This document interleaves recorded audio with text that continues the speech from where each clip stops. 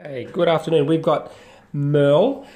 Merle had surgery with me about 5 years ago, and we did an operation on her back, and everything's gone very well. But lately, Merle's been describing. You tell us what you've been describing, Merle.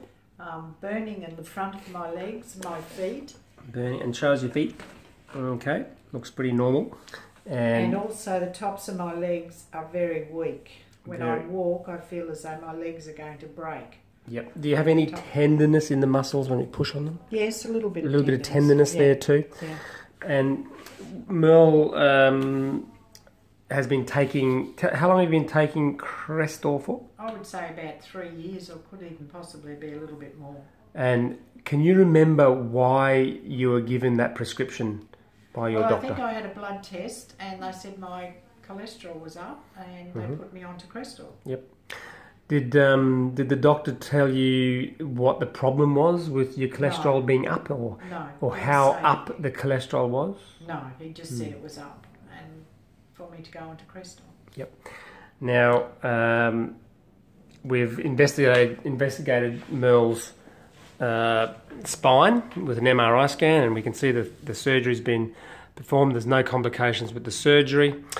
And my belief is that Merle's symptoms are due to the effects that Crestor has on the muscle and the nerves.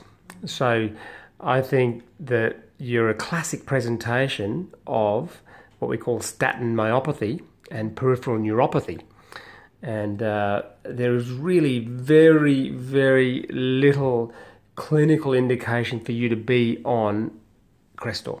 You've not had a heart attack, you've not had a stroke, you have no high risk factors for any of those cardiovascular diseases, and the consumption of cholesterol is of no benefit to you and a significant risk to those side effects of statin myopathy and peripheral neuropathy.